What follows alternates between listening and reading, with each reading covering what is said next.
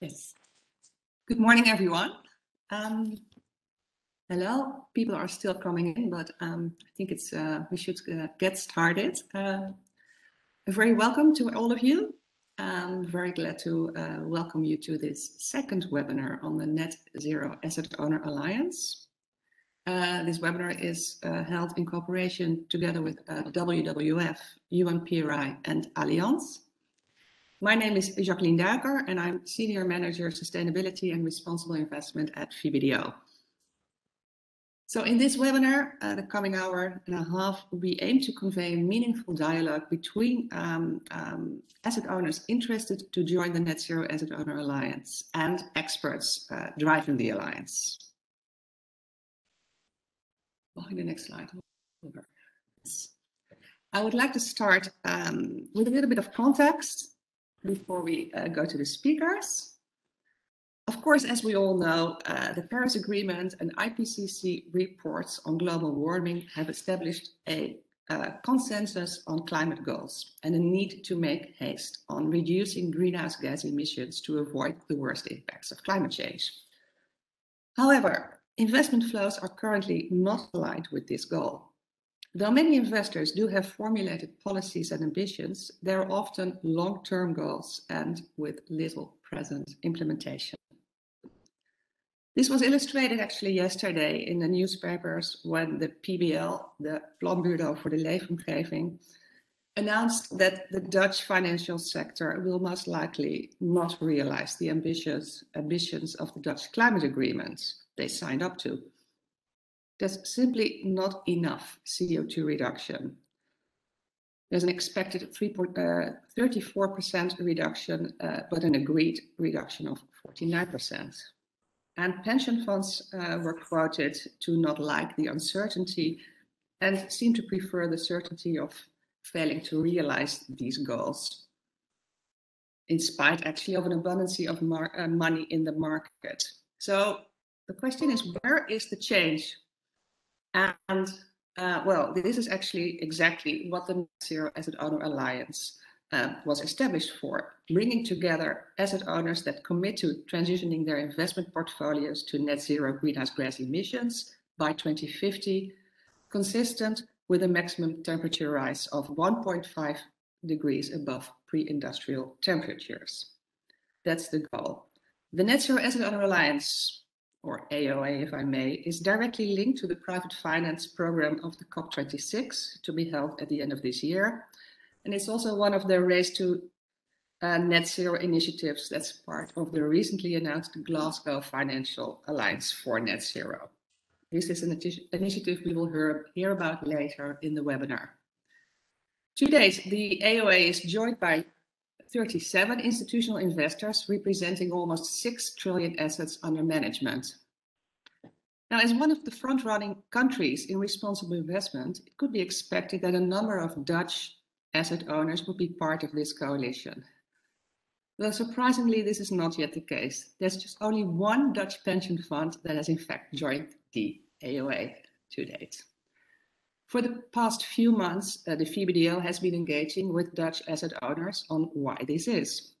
We've been working together with WWF and UNEP FI. We're actually both part also of the UNFCCC COP26 coalition to assess the interest of the Dutch asset owners to join the AOA and find out their most important questions and considerations on this.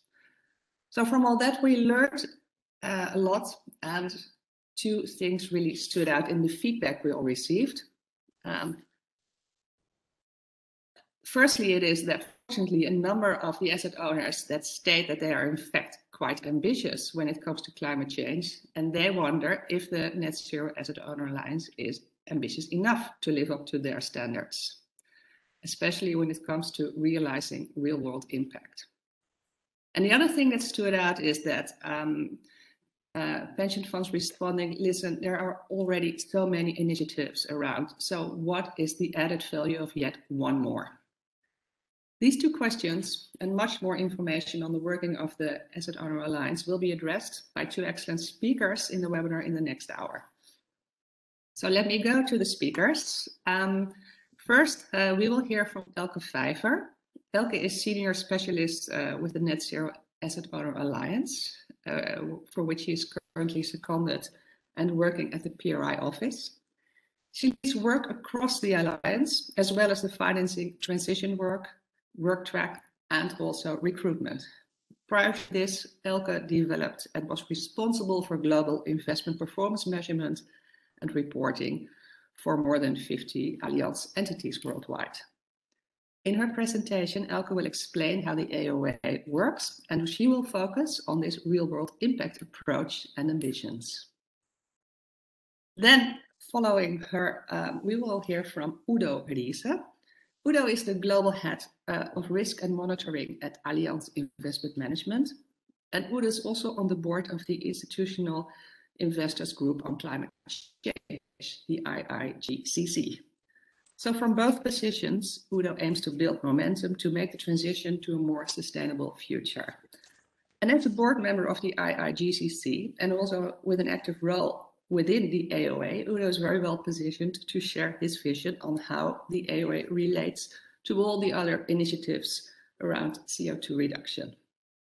And then we will close with Nicholas Polen. Nicholas is the Sustainable Finance Advisor to the Green Finance Unit at WWF Netherlands. He coordinates the Sustainable Finance Netherlands program, aiming to initiate and catalyze activities related to the Dutch financial sector and related international programs. WWF is also part of the UNFCCC COP26 coalition, and Nicholas will have the honor of making a few concluding closing remarks at the end of this webinar. But let's get started. So just to get to know a little bit of one another as much as possible in this online environment, it would be nice if everyone online could share their name, their organization, and maybe from where they're working. This will give us a feeling of, well, with whom we're all talking this morning. Then I would appreciate very much if everyone, except for the speakers, of course, will mute themselves. If you have questions, please use the chat to ask the questions, and we will answer the questions after the presentations. And then the webinar is going to be recorded, and it will be available on the VBDO website for you to hear back if you like. Okay, then we go to Elke Pfeiffer. Thank you very much, Jacqueline, and I hope I can answer your questions. If not, we have the Q&A in the end. So thank you very much for inviting us, the UN-convened Net Zero Asset Owner Alliance, to this event and giving me the opportunity to elaborate how can real-world impact be achieved by asset owners and by the Alliance specifically. Please to the next slide. But first of all, well, yes, this is all the logos. So the asset owners in the Alliance, please flip to the next slide. Yeah, thank you very much. But first of all, as not everyone had been in the meeting organized by VBDO in November last year, a brief introduction of the Alliance key elements. The first key element is the commitment. The commitment is to achieve net zero greenhouse gas emissions by 2050 of investment portfolios, setting intermediate targets every 5 years, starting 2025, with a regular reporting on progress. Every 5 years in public, annually it is an internal reporting. But we emphasize this needs to be achieved by reduction of real economy outcomes, and therefore engagement is key, which is reflected in the target setting, and I will explain later. As Jacqueline already explained, so for now we are 37 asset owners with close to 6 trillion assets under management, which is a strong signal to policymakers and to the real economy. The second element, thank you very much, is the theory of change, which is basically the basis of the target setting, but also of our work. The Alliance had been founded in the first place to have real-world impact, providing a platform for asset owners to drive impact via various tools and engagement possibilities. So it's not only about target setting and this commitment, it's really a community working together to have achieve real-world impact as a group. This is why the Alliance had been founded. And the theory of change is basically like 4 layers. First of all, as I said, and you see here marked in green, is kind of on the macro level, achieve real-world impact via engagement. Engagement, manifold, company engagement, sector engagement, asset manager engagement, but also and mainly policy advocacy, one of the most important engagement needs to achieve new regulations. I will explain later. Also enhancing the supply side of climate solution investments. So to engage and to work together with different organizations to see and to push capital flows into into climate solutions in new technologies. This is also one of the key themes. In addition, of course, and this is then more on the, let's say, company micro level, it's reallocation across sectors and asset classes, and reallocation within one sector, which is then the best-in-class approach. And together with those 4 layers, you will, we believe we can have real-world impact, because if many organizations and asset owners steer according to a clean transition via capital reallocation strategies, but also engaging, then we will achieve what we want to achieve, seeing change in the real economy. This is basically the theory of change. And this is then the 3rd key element. Please flip to the next slide. So the basis, so based on the theory of change and based on the commitment, the Alliance members aligned for this kind of a target setting. It's a target setting with 4 different layers. We set engagement targets, financing transition targets, but also portfolio or sub-portfolio decarbonization targets here. For the first 5 years, we propose a range of -16% to -29% of carbon emission reduction by the year 2025, base year 2019, which can be achieved by absolute or intensity-based reduction. And last but not least, a sector decarbonization target, which is an intensity-based reduction target for the highest to abate sectors. This is a 5 years roadmap for the interim target setting, and the Alliance members strongly believe that only if those 4 targets are set, this is of highest real-world impact. Therefore, we recommend to set those 4 targets, but we state that at least 3 out of those targets should be set, the engagement target being mandatory because engagement is key, as stated before, for having real-world impact. And this is a very strong signal that already 19 Alliance members set a 5 years target. Please check on the website. You see the specific target of the 19 Alliance members.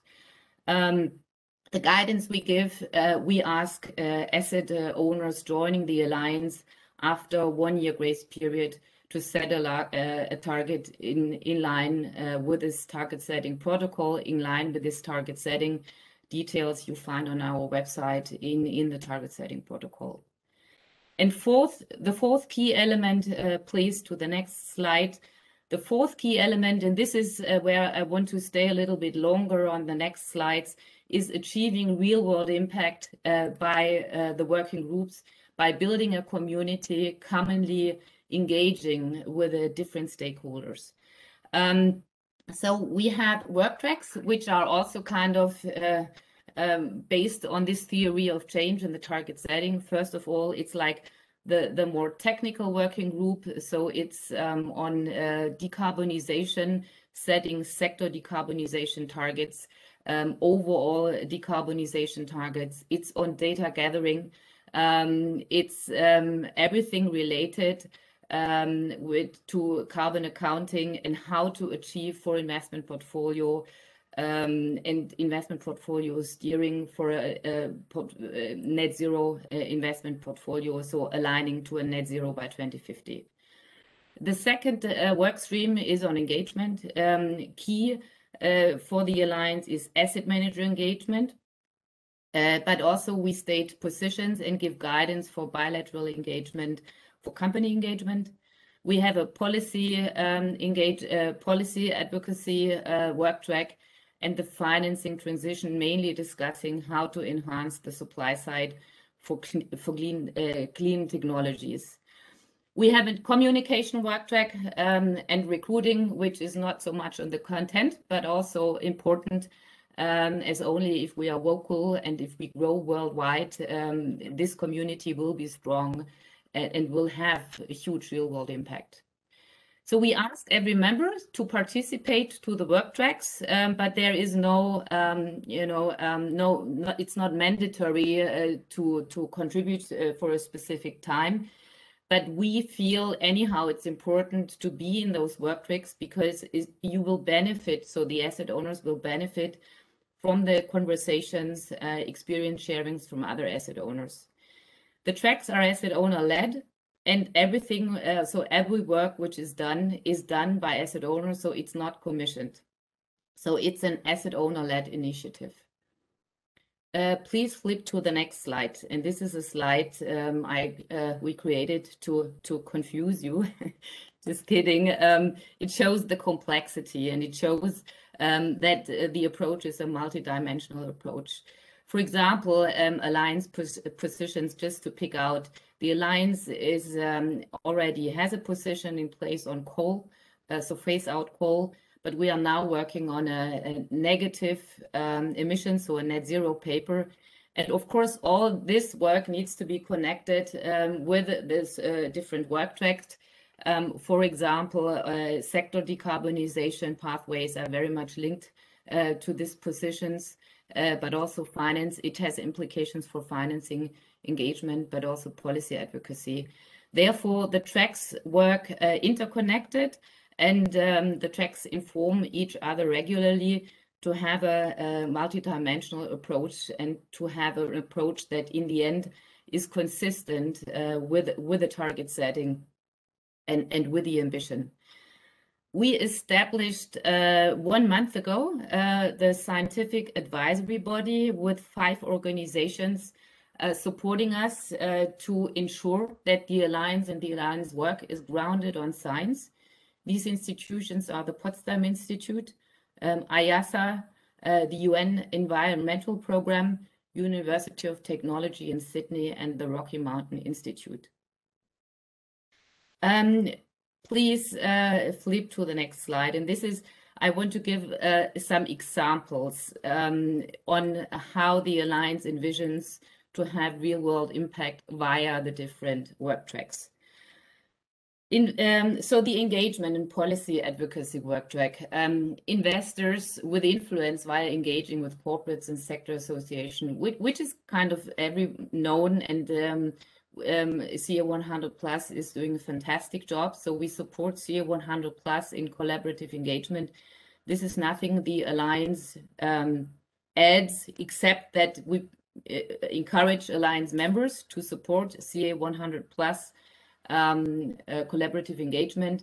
And we already know about success, especially from oil sectors. Now, if you think about Shell, BP, and others, they move. Let's see with Exxon next week. I'm very curious how they will react on the ask. You might follow this on media. Asset owners have impact on real economy. This is clearly what we are seeing. What is possibly new is asset manager engagement, and this is a key theme of the Alliance. 2 examples. The Alliance has a group doing, they kicked off last year collaborative engagement with the largest asset managers worldwide.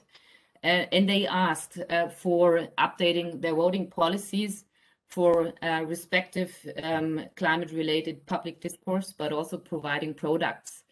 And we see asset managers now also moving, as you are, of course, aware of the Net Zero Asset Manager Initiative. So we are also connected to the Asset Manager Initiative, together and collaboratively working on climate solutions and climate solutions products. And this is, of course, pretty clear. If the clients and the institutional investors are the largest clients of the asset managers, if they request respective policy and respective products, for sure, asset managers, it encourages asset managers to move accordingly. And this is what we are seeing. You will find on our website also a guidance for asset owners for asset manager engagement. It's on climate-related proxy voting, so which is open to the public. And we also hope that this will push asset managers into investing in clean technologies and in transitioning companies. Policy advocacy, the Alliance positions, coal position, net zero position, this is also a clear signaling, and these positions are also used for policy advocacy locally, but also on a more international basis. And policy advocacy, just giving you another example, we are currently facilitating and working on a closed door but very high level meeting ahead and in line or in parallel with the G7 and G20 meetings. It will be very high level with politicians, but also AOA board level members. So we are currently working on a carbon pricing position, which we can hope to address in these meetings. So basically building on the network, which is also available on board level with the respective politicians. Last but not least, very important and crucial is collaboration and engaging with other stakeholders and initiatives, for example, with the Task Force for Scaling Voluntary Markets, where the Alliance is giving advice or is consulting. We engage with the TCFD, of course, requesting mandatory TCFD and supporting TCFD implementation in the various regions. We have an official collaboration in place with PCAF, so carbon accounting, and also SBTi FI. And we work together via the Asset Manager Engagement Track with the Net Zero Asset Manager Initiative. All of this is, of course, and this is the idea, to set global standards. So being a global initiative like the Net Zero Asset Owner Alliance, and we definitely need and want to and will grow faster in other regions, not only in Europe, but also in Asia and North America and other regions, engaging and being able to push and drive global standards, this for sure, and we hope will have, will impact.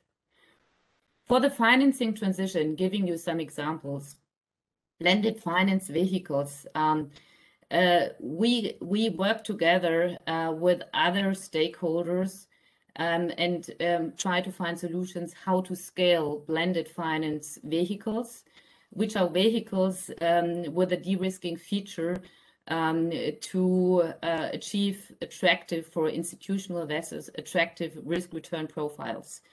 So what we try to do is to connect the donor community with institutional investors and asset managers, building those vehicles, so raising donor capital and supporting asset managers to build vehicles which are appropriate for institutional investors to invest in. And what we also do is kind of giving educational sessions for asset owners, because what we are seeing, many asset owners are not familiar with those vehicles. So to explain the structuring, so trying to connect all those different parties to scale up those vehicles. This is one example for the financing transition. You see here many other themes we work on. I want to pick out another one, which is discussing climate benchmarks. Very interesting to look into those benchmarks and understanding those benchmarks. The alliance members wants to basically do not really promote divestment. Divestment might be a last resort after unsuccessful engagement. But what we want to see and what we need to see is the global economy transitioning to a net zero. This is also something we kind of want to understand, how these benchmarks can support a transitioning rather having divestment implications. Last but not least, with the financing transition, via a digital roadmap, which we plan to build, we want to connect climate solutions with investment opportunities to provide transparency for all asset owners, which kind of investable solutions support the transitioning and the respective climate solutions. As I said, there is another theme about voluntary carbon market. So if you are interested, we can do that in the Q&A. I don't want to go into depth to the other themes as the time is limited. Therefore, please let's flip to the next slide. It's on methodology, target setting, reporting and data, where Udo is also specialist and very active in this track. Basically here also engaging with other initiatives. For example, data gathering, we have a collaboration in place, or are even member. The Alliance is a member of the Open Source Climate, pushing for a global open source tool for climate data, not only for data, but also for, in the end, stress testing. What we also feel is needed to have a consistent and global standard which can be used and be accessed by everyone. Last but not least, also picking out here what is also very interesting to see is this is the only thing the Alliance commissioned. This is a climate model for a sector decarbonization, which is informing the Alliance members on sector benchmarks. It's the One Earth climate model. This model can give kind of also input for other climate scientists, what is needed for asset owners for portfolio steering, so providing input specifically for asset owners.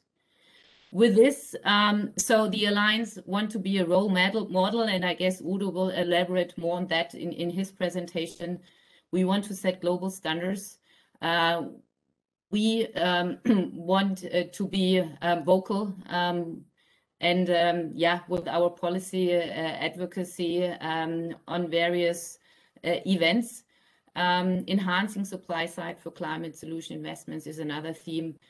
Being a leadership group, having influence globally, and then which is relevant for asset owners, sharing experience, all of this. We hope to have real world impact to achieve a net zero.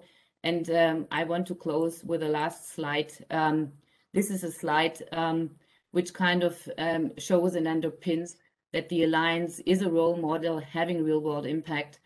It's the UN Secretary stated that with the G funds representing $7 trillion US, he calls on all members to align as soon as possible behind the gold standard on credibility and ambition established by the Asset Owner Alliance that I convened.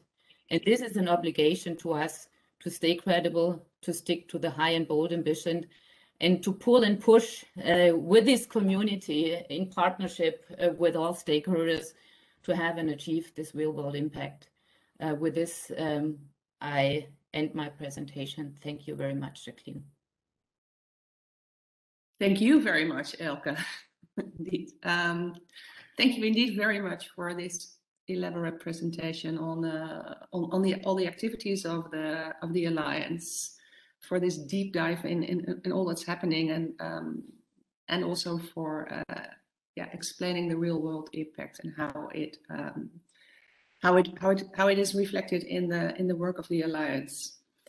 I would like everyone to ask questions through the chat. I haven't seen any coming in yet, but maybe you gave just so much information. All the questions have been answered in your presentation. That could be it, but I can hardly imagine. But I can imagine you've given us a lot of food for thought, and everyone is really just digesting all this information. And which is great. We have actually a large number of asset owners, of course, in the webinar now. And what I was curious is that okay, if you're one single asset owner, how can you, as a single member of the Alliance, how can you then make real world impact? As I said, I see the asset owners in the Alliance members being a community, working together, pulling and pushing together. And of course, every single member can contribute to that, also with ideas, what they want to see work on, because they feel or strongly feel this has a real world impact. And if this member finds other asset owners basically seeing the same opportunity, this one asset owner will have a huge community and can build a huge community to achieve what they think should be achieved. Like looking at or assessing climate benchmarks is like one example. This had been driven by one asset owner and said, so how do these benchmarks work? Let's have a look at them, and let's see what are the overall implications, and are they set in a way that they are consistent with the Alliance ambitions on overall ambitions to decarbonize. This is one example, and there are many others. So basically, it's the possibility to drive as a one member together with others, which is of course much stronger. If you would be by yourself, you will hardly, even if you're a large asset owner, you will hardly be successful. So it's the community basically. Yes, joining the forces there. Okay, thanks very much. So we have a question that came in from Louise Kranenberg. I'll read it out, I think.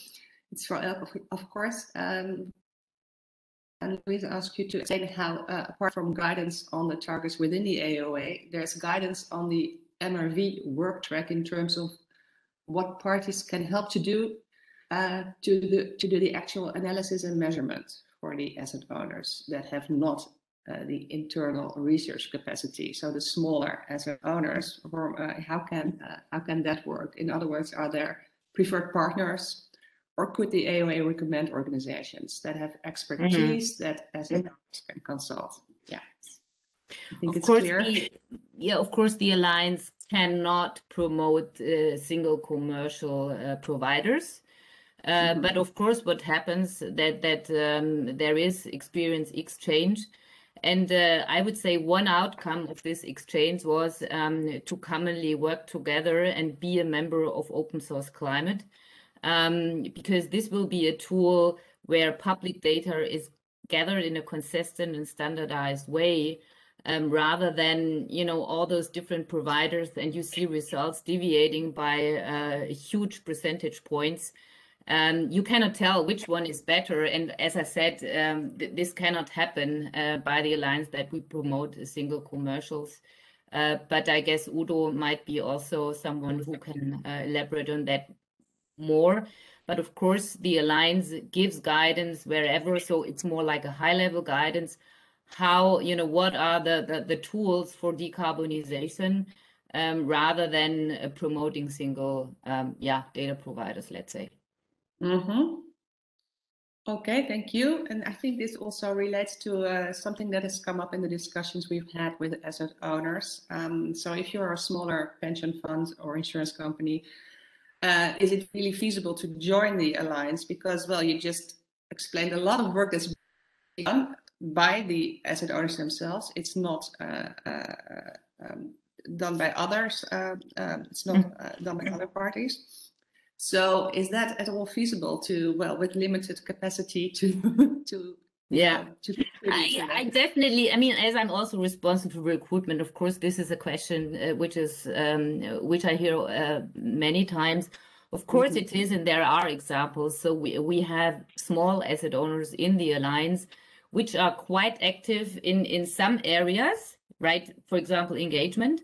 And not that active in others. There are huge organizations which are on every single track. But as I said before, there is no time commitment we ask. So what we recommend, or what I recommend, is you saw all of those work tracks. And I can give you, there are so many work tracks. Just pick the work track you feel is of most benefit for your organization. So it's not you should not think it's, elaborate to be with this and you need to work. You can benefit from it for your organization. So to use the tools and to kind of have ideas how to align an investment portfolio or how to engage. So be together in this group is not only a time constraint, it also gives you times and might even free up time for you. And it's how much you want to participate with this group. It's basically the organization's decision. So there is no commitment or no mandatory time you need to you need to contribute to the work tracks. Yes, okay. You can just listen in, for example, which is also time consuming, depending on how many tracks you listen in. So many tracks indeed. One of the tracks that intrigued me was the one on policy advocacy, because it's often that you have the private investments, and then what you often hear is that we want to invest more sustainable in general, but there's a lack of the governments need to do their part as well. Exactly. We need the standards, and of course then the discussion stops. But I guess in this working group it doesn't stop. You actually have this discussion, right? Maybe exactly. There's something on that. Exactly. I mean, carbon pricing is one large theme, which is very complex. But if you think about really, for example, the building sector, without regulation or also like steel, cement, without regulation, you won't see anything moving because this green premium is just too high. So what we try to achieve is to also have like a regional policy advocacy. I mean, this is, of course, very elaborate, but if we want to achieve net zero portfolio, we need to see the change in the real economy, and the building sector is a good example because here the asset owners are really the owner of the building. So if you're not invested via a fund, and of course as a client you have a lot of power on the one side. On the other side, if you're a large group of investors in the specific region or country, you can, together achieve, or you have the possibility to engage with a regulator. And we try to come up with those positions supporting the members with the track. So also, if you are a single member with some ideas, and you say, look, this is needed, please support me giving this guidance, this is, of course, something which can happen in the alliance, that we build a group of those asset owners to commonly come up with a position, and then in the end also do this engagement collectively. Yes, yeah, this is very strong.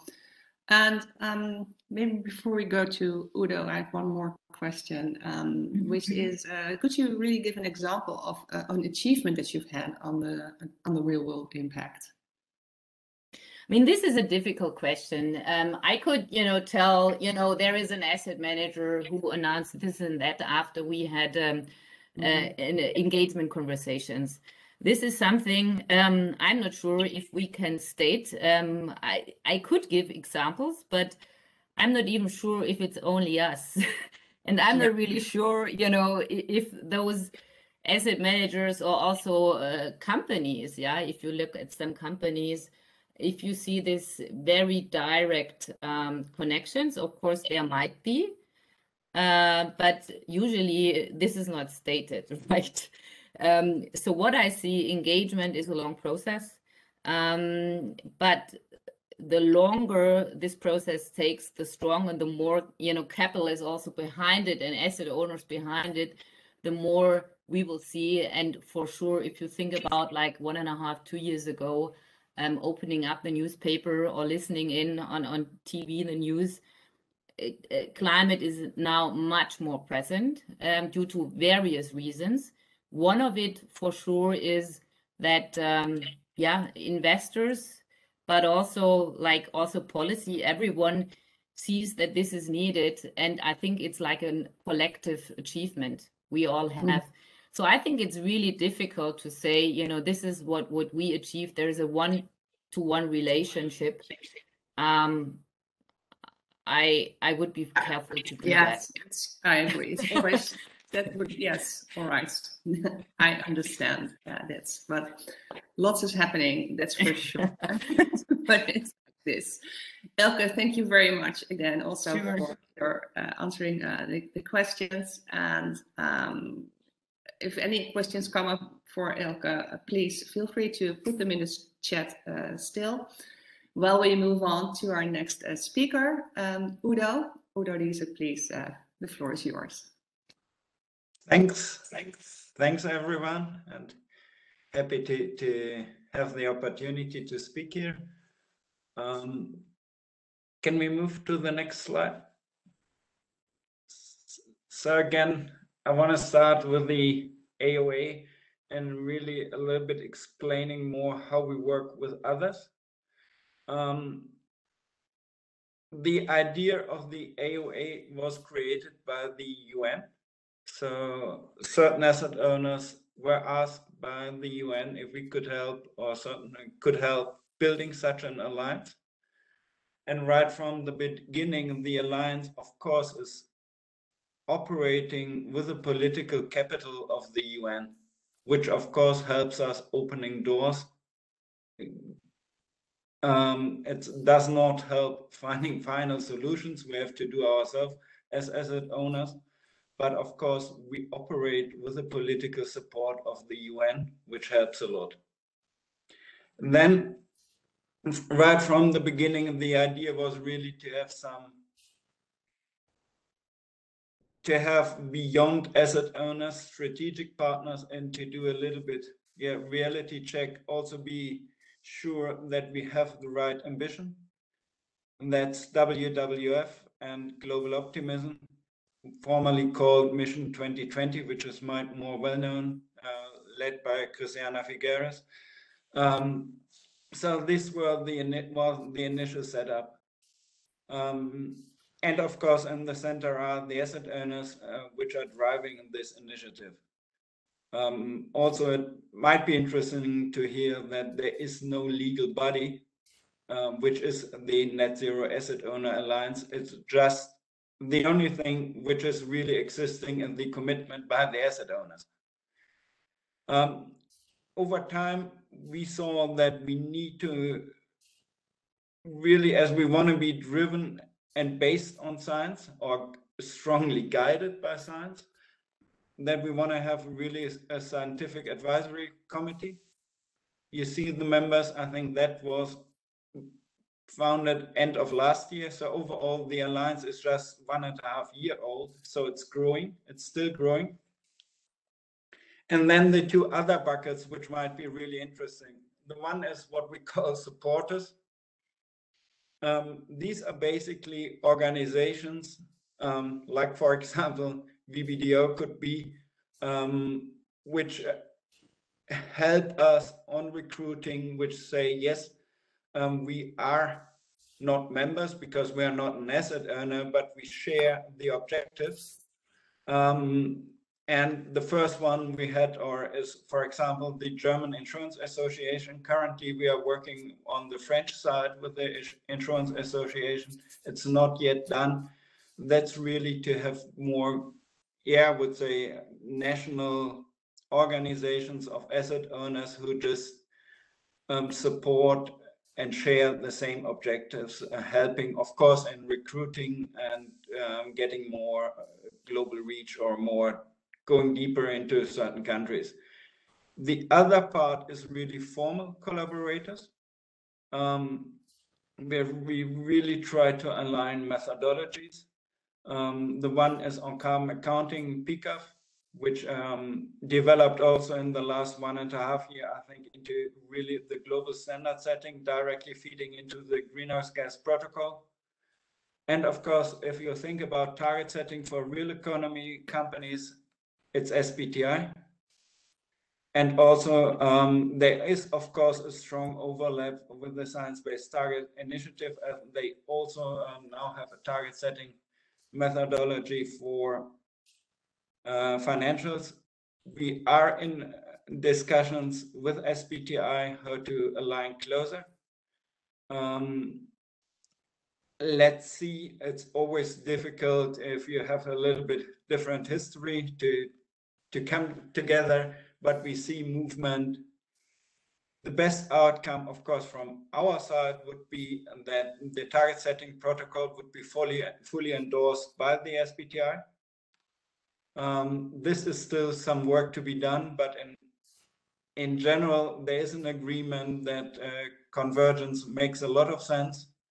And of course, in the target setting protocol, just there's the general comply or explain principle in it, or follow recommendations, or explain why you deviate. Of course, the Science Based Target Initiative is much stricter in their approach. So there is room to come together. And yes, also here, we want to increase the formal collaborations, really to bring the different pieces you need for asset owners closer together and really get it aligned,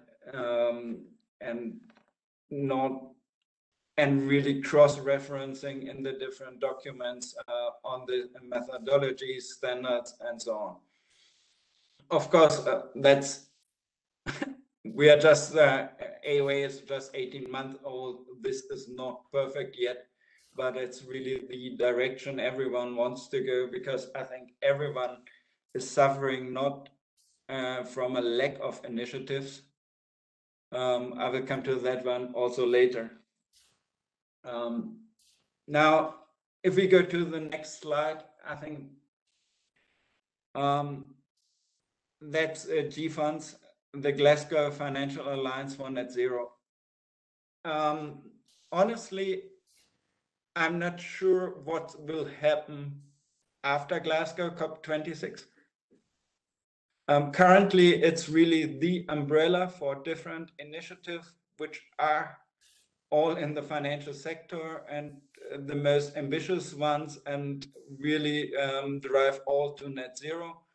And this is just before COP26, that there is alignment between the initiative, also common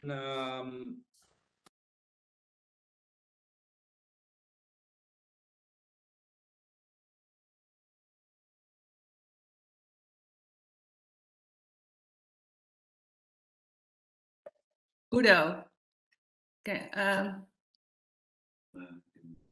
There you're back again. Okay, Yes. I was muted. Yes. Now I'm back. You're back again. Sorry. So you were just explaining on the G. Maybe after an hour I get muted. Yes. And I think Elke discussed about real world impact. I would say for me, the largest real world impact of the AOA is what you see on this slide. When the AOA was founded, and we from Allianz were founding member, it was only September 19. The idea of asset owners committing to net zero was completely new. It was absolutely new. And honestly, when we committed, we thought also internally, what are we doing? We are the only ones. And yes, we had 11 friends in the AOA on that time, but this was really completely new. And it just took 1.5 years to have a net zero asset manager initiative created. IIGCC followed with their members on the net zero investment framework. We have the net zero banking initiative. So the whole financial world, all financial institutions now have now an initiative they can join. And I would say from an quite exclusive club of people who no one were sure what they are doing, we now have it's really mainstream to commit to net zero, following one of the initiatives. And I would say that's, for me, the largest impact we so far had as AOA. That's really, from an abstract idea, a financial institution commits with its own whole portfolio to net zero, just to being mainstream. Whoever has a climate ambition now commits sooner or later to net zero. Some of our asset owner alliance already set out targets that they will work only with asset managers which are committed to net zero asset manager initiative until 2024. So it's really moving in that direction and globally. And of course, the whole financial market is moving that way. The impact will be there.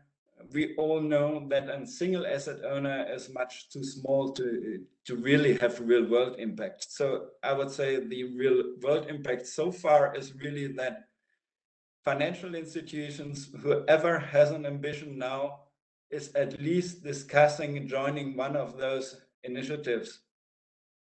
Can we go to the next slide? Yeah, and of course, it's not only G funds. I don't know, currently Net Zero Insurance Alliance is under discussion for insurance companies to have also the liability side of the balance sheet committed. SBTI, of course, they have currently a little bit the problem that most of their methodologies still rely on well below 2 degrees or 2 degree scenarios, but they are also, of course, moving to 1.5 as 2 degrees is outdated, I would say. And yes, then there are regional commitment initiatives like the Dutch financial sector climate commitment and others. And what we currently see is that many of these initiatives are moving from below 2 degrees or 2 degrees really to net zero 2050 or 1.5 degrees, which, by the way, is not equivalent. Net zero means also halving emissions every 10 years, which is a little bit stronger than net zero 2050, at least in the first 10 years. So everyone knows the carbon budget is limited and we need to reduce quickly. And that's also the point why we need the short-term targets or the 5-year targets. It's not about an abstract net zero commitment 2050. it's really all about, and that's the common theme for all the initiatives under the G Funds umbrella: short-term targets, move now, reduce now, emissions, and sending really a strong signal to the real economy companies. Okay, can we move to the next slide? I tried again, Elke and myself, to just group the different initiatives out there which are related to climate. And we came to 10 different groups which are out there, and somehow also the AOA tries to navigate through that jungle of initiatives. So I would say there are, of course, regulators, legislators, whoever is based in the EU knows what is happening. But then we also have those standard setters which are getting active, especially on the accounting side. The IIS board for accounting is moving much more to a climate focus. Of course, SASB, GRI, the reporting standard setters, which are in fact impacting or affecting all of us. Then, of course, we have on the financial side, we have the regional investor initiatives, which work together in the investor agenda in Europe. That's IIGCC, but it's CERES in the US, it's PRI globally. And then we have the financial commitment initiatives, now all under the G Funds umbrella. And then we have the real society, or we have the research organizations, we have NGOs like WWF, Global Optimism, and we have different organizations, most or sometimes hosted by NGOs, who do climate assessments like TPI, WBA, many others, CDP. And yes, then we have also companies, and we have those initiatives who drive company target setting. We have the company associations, especially on the high emitting sectors where they are relevant for us. The Net Zero Steel Alliance, we have on the oil and gas sector, the Oil and Gas Climate Initiative, and others. And yes, all of us, I think, and that was already asked in the questions, we all need data. We all suffer data problems. And so the data providers, methodologies, stress test, scenario, and analysis and other parts are really more and more important also for the regulators. And no asset owner can develop it themselves fully. And on the other hand, as climate change and climate change reporting and analytics will not go away, I think everyone is fearing to just adding additional market data or external data providers to the cost basis we have every year. And what we really try to do in the AOA is a little bit to give guidance between all these different bubbles and figure out how this ecosystem can really move jointly more in one direction. There are so many things out there and they are all working independently, and that's where we really try a little bit to bring to align and see how these different organizations can work better together. Okay, then maybe we move to the next slide. Again, that's a quick one. It's really showing that the target setting protocol is used by asset owners. We have now 19 who announce their targets in public. And honestly, I'm completely surprised by the ambition level. We gave a range from 16 to 29 for the 5 years, but there are many which even go beyond. And the lower range is not used so far. So it's really amazing what level of targets we initiated. Then if we could go to the last, no, not yet, but to the next slide.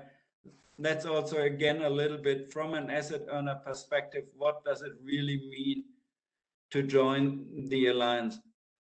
And of course, joining the alliance means setting targets 1 year later.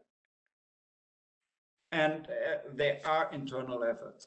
And I would say the most important one is you need really in your organization top management support.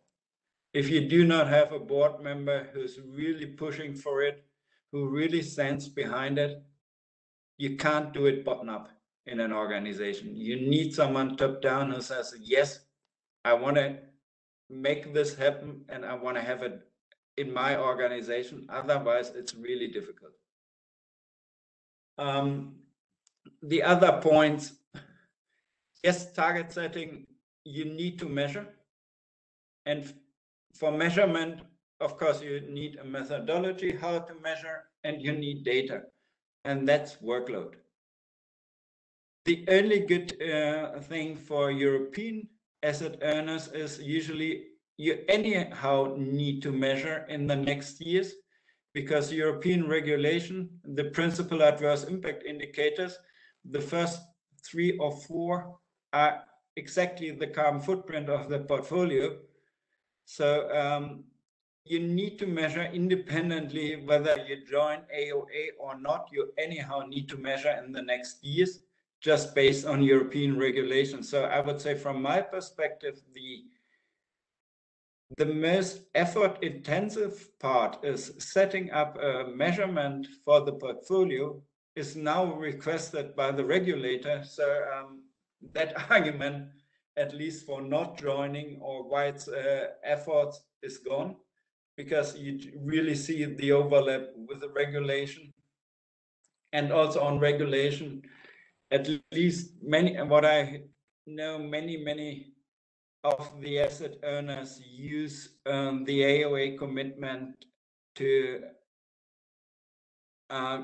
classify their products as an Article 8 product, at least, with the environmental objective of climate or decarbonization. So there is a huge overlap with upcoming European regulation. On details, yes, real estate is difficult.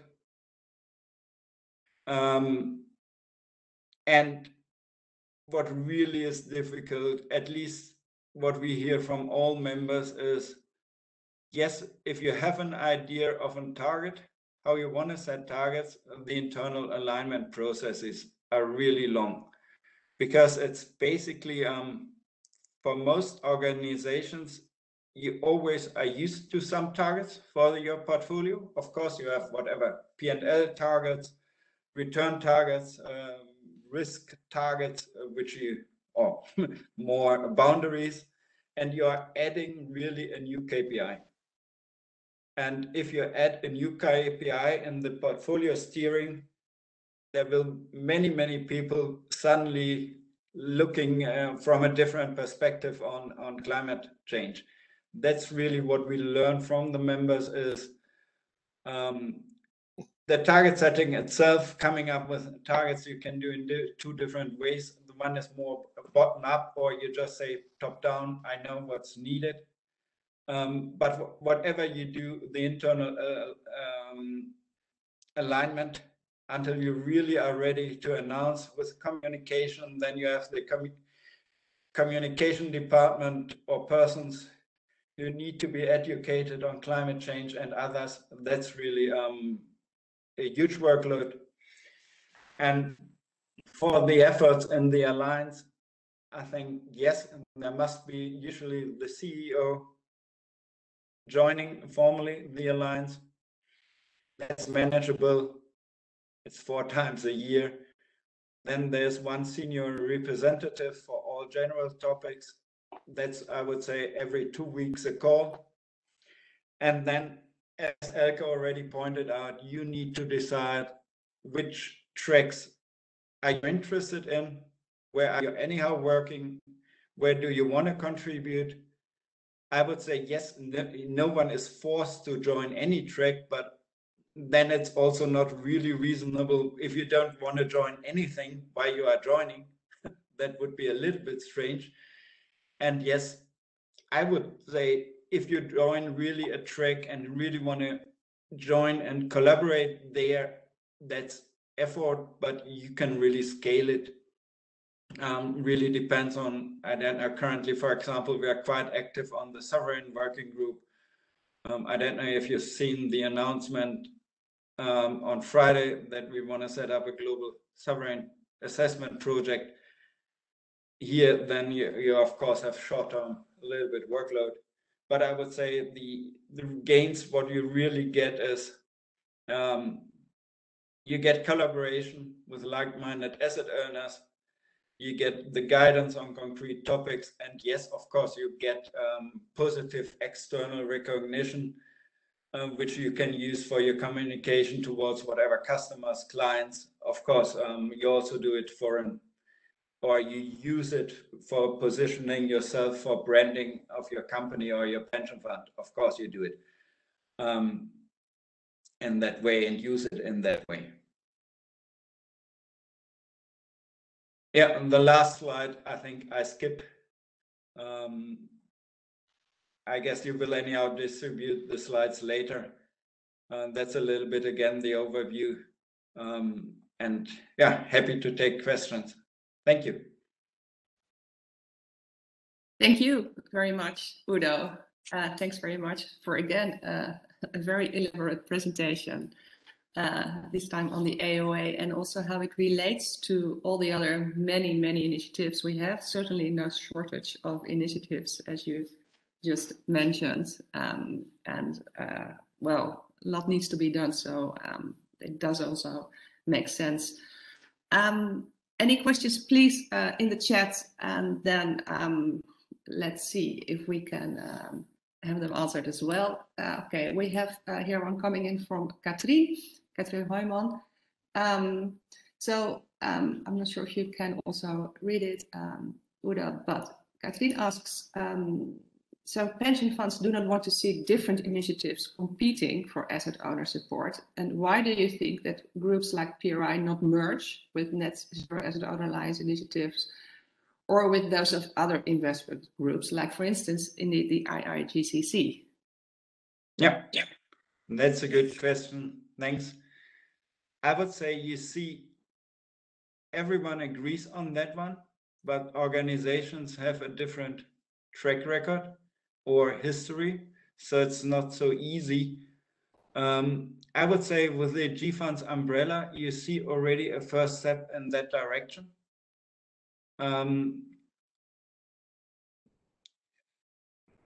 Currently, AOA and IIGCC are working closely together to really see what can be done jointly. We also did, for example, on sovereigns, there's now a joint project on sovereign assessment by AOA and IIGCC. We are moving closer together. It's really the different history, and of course it's for some organizations like IIGCC cannot commit completely to net zero because they are 20 years old. I'm sitting on the board, not all members. The AOA started with the commitment, so everyone who's committed, whose member is committed right from the beginning and nothing else. IIGCC, of course, is an organization much older, and many more members, around 300, and asset managers and asset owners. So IRGCC cannot, as an organization, commit immediately to net zero without asking all the members, and that would also be difficult. But it's moving now. IRGCC have this net zero investment framework, which is, if you look at the requirements, relatively close to the TSP, but it's not IRGCC. It's a framework where members of IRGCC can commit to. But of course, inside IRGCC, there are also some members who are not yet convinced that 1.5 commitment is the way to go. And IRGCC has to balance the view of all members a little bit. So the IRGCC cannot, as an organization, commit immediately to net zero. But I can assure you, well, I'm working really closely with both organizations, being on the board of IRGCC and co-leading the MRV track. Sorry, that we are moving closer together. And honestly, it's not, of course, this is an AOA call, but the most important thing is commitment to net zero. Which formal framework you are following, if you go into the details, you will see they're anyhow so similar. And because people work together and discuss it on a daily basis, the most important thing is a net zero commitment. If you join AOA, it's great. If you say we do it under the net zero investment framework of IRGCC, it's also great, but commit to net zero. Yes, thank you, Udo. And yes, maybe I'm not sure if it's clear to everyone that IGCC and AOA also work differently. Isn't that, could you share something on that? Yeah, I think well, there are different differences, of course. Comes from the size. IRGCC is much larger, is 20 years old. As said, AOA is 1.5 years old and just currently 37 members. IRGCC more than 300, having asset owners and asset managers on board. The idea of AOA is really to have it much stronger asset owner led. So all the working groups is led by asset owners. The secretariat is, of course, helping a lot in recruitment and also facilitating the work streams. But the main idea is that the whole work is done by asset owners, and it's really the asset owners behind it, standing behind it. So we from Allianz are very active in both initiatives, but it's really completely different. IRGCC, of course, is working broader with their members, is working through Investor Agenda, and of course is the main host of Climate Action 100. And there, I think that's a good example. AOA immediately said, well, engagement, collaborative engagement, yes, we are all working into CA 100. And I think if you look at the AOA members, we are jointly leading around 40 or 50 CA 100 engagements from AOA members. So it's quite common to be member in both organizations.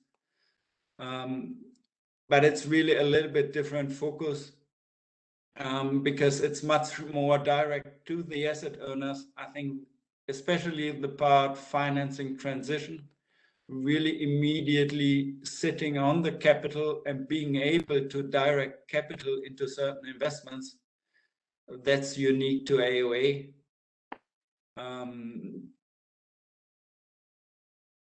And there the point is really, we immediately, it was easy to figure out that all the asset owners have demand on whatever low carbon investments. or financing transition. They want to use their capital for financing it. But the problem is not the demand side, it's the supply side. And that, of course, is a much longer journey.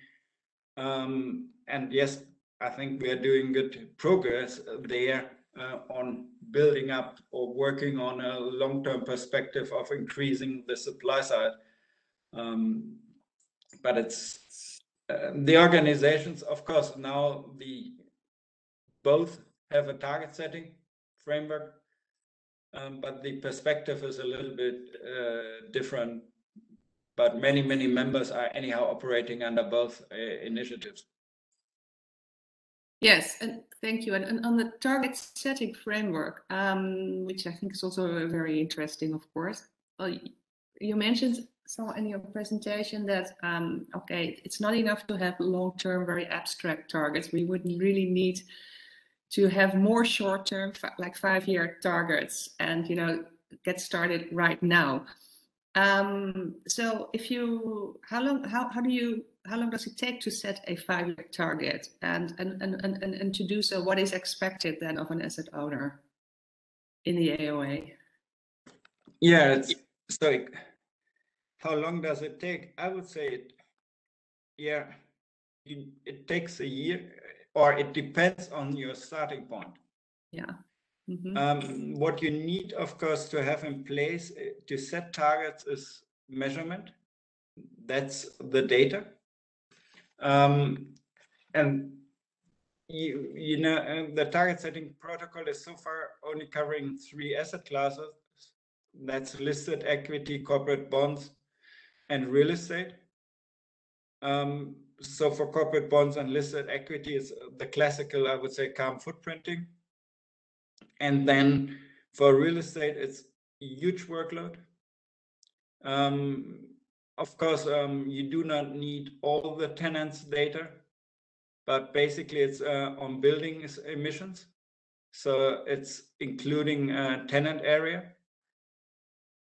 And I would say there, it really depends on what your portfolio is, how you're invested.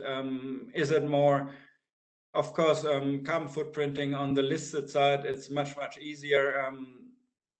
On the not listed side, it's still excluded in the target setting protocol because data are missing on the not listed side. So and I would guess, yes, you need a year really to get the data, have internal processes, aligning on it, understanding the data, and then being able to set the targets. And on target setting, honestly, we've seen 2 different approaches by different asset owners. The one is you really take your portfolio, you see what can we do, what are the strategies, which is the decarbonization rate of our invested companies, and you do it more bottom up, and then you come up with whatever figure you do bottom up. Or you do it differently, you just say climate models are telling us we need to decarbonize minus 50% in the next 10 years. So the first 5 years, we take whatever share of that. And then you think later about, okay, how do I implement it? And really, we've seen both approaches. Of course, the latter one is faster. If you just say, okay, minus 50 in 10 years is minus 25 in 5 years, that of course you do not need too long for. But then if you think about how to implement it, you're anyhow doing the same as bottom up. It's basically the same workload, and that really depends on, are you working with an in-house asset manager? Are you working only with 2 or 3 asset managers? Are you working with 10 different asset managers? How to aggregate the data? It's really difficult to estimate in general. The more complex your setup in general is, so the more different asset managers, the more asset classes, the more diverse strategies, active, passive, quant strategies on the equity side, the more complex it gets, of course, because you need to have a little bit of solution for each different investment strategy you have in place. Yes, of course, that makes sense indeed, Udo. Thank you. Then I saw a question coming in from Mr. van Lieshout. So Menno, asking some information on the financial contribution for becoming a member of the AOA. Maybe it's a question more for you, Elke, to get into. Yeah, Elke is somehow muted, but it's depending on the size. I think there are, or it's either you are below 5 billion assets under management, you are between 5 billion and 20 billion, or above 20 billion. Elke, exactly. Yeah, no, Udo, you are completely right. We have a fee ladder. So for the smaller ones below 10 billion, it's 5,000 euros per year. Between 10 and 20, it's 10,000 euros per year. And larger than 20 billion, it's 20,000 euros per year, and the 4 year is pro rata. So first year is pro rata. So if you join now, you pay roughly half of the fee. So. All right, that is clear. Yes. So you want to just stating on the fee, because some think, oh, it's so large. Well, we believe that the benefit is higher than what you need to pay, because you learn so much from the exchange. This is also what we hear from other members. So this is just what you need to think through. Not the costs, it's clearly understood, but possibly also what you can get out of it. Yes, it's both. It's cost and benefit. Yes. And that's the analysis we need to make each and every one. Okay. Thanks very much, Elke, and also thanks very much, Udo, for answering all the questions. And we're moving to the end of this webinar, and I would happily give the floor to Nicholas and to provide us with his closing comments on what we have all just been discussing. Nicholas, please. Thank you so much, Jacqueline, and thank you also, Udo and Elke, to give this comprehensive overview of what does it mean to be a partner of the Net Zero Asset Owner Alliance, of what does it mean in terms of real world impact, and how does it relate to other initiatives out there. I do want to emphasize as a closing remark that the message, I think, from the scientific community has been clear for a while, and it's becoming more and more clear that as we are experiencing the impacts of a warming Earth, it becomes more and more evident that we need to act quickly.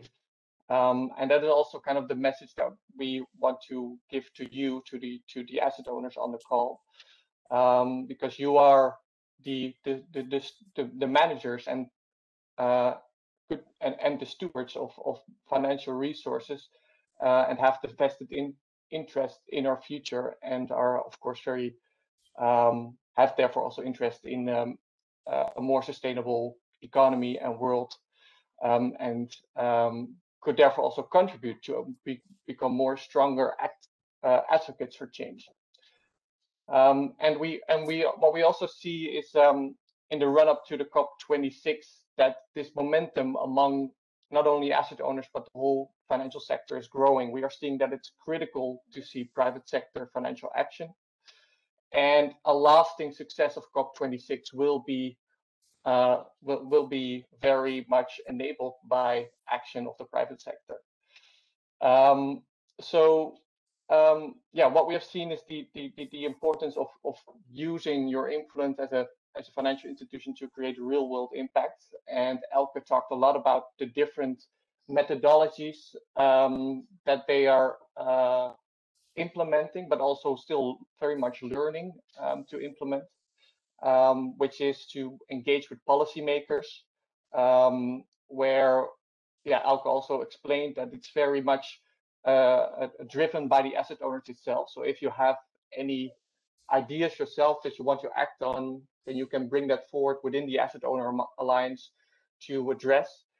It's also, of course, about engaging sector platforms and companies, which is very much already also being conducted by the Climate Action 100+ platform, of course. And there is, of course, the other work stream of financing the transition, where we have seen many different initiatives of how asset owners can become more involved in actually funding and finding and catalyzing the solutions that we need. But another added value here for creating that real world impact is maybe kind of intended, but maybe also a little bit of unintended impact, which is that the Asset Owner Alliance was being set up 1.5 years ago and has cross-influenced many other initiatives, leading to that 1.5 degree alignment across the financial sector. So that's another kind of real world impact that the Asset Owner Alliance has tried to achieve or has contributed to. One other element that has been mentioned, I think, a couple of times is the smaller asset owners that might have limited that might have capacity or funding constraints, and that's of course a challenge that is present. We hope and we see that for a lot of the asset owners, it actually contributes more than to your strategy as an asset owner, rather than it is asking from you. But of course, we understand that this is a difficult consideration to have. Then, one last thing is that, of course, the many different initiatives out there, the Asset Owner Alliance, the Asset Manager Alliance, the Science Based Targets Initiative, IIGCC.